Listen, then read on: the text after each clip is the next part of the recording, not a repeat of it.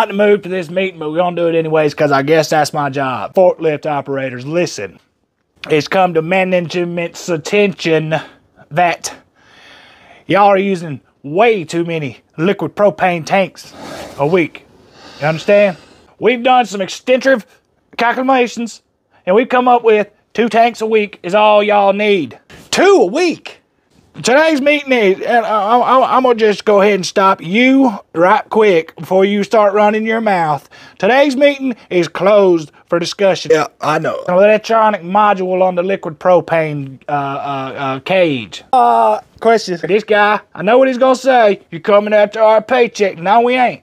We ain't trying to get your damn money. And what you're going to do is put your employee number in every time you get a tank. After 2, you can buy another tank. Are you gonna charge us for propane? So I'm so sick of you. This is bullshit.